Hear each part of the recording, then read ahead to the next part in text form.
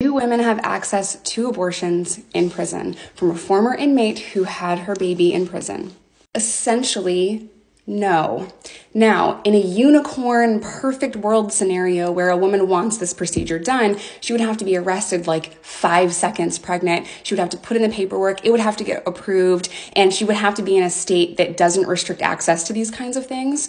Now, the problem is timing is a big issue, and the jails and facilities that I know of, I've researched, I have a bachelor's degree in this, they do not provide the right timing, logistic procedure. They won't pay for it. They won't take you to the appointment. Like, there's so many things that would have to happen under this perfect world scenario where a woman could receive that. Facilities won't just get on the news and say, we're not allowing women to have this procedure.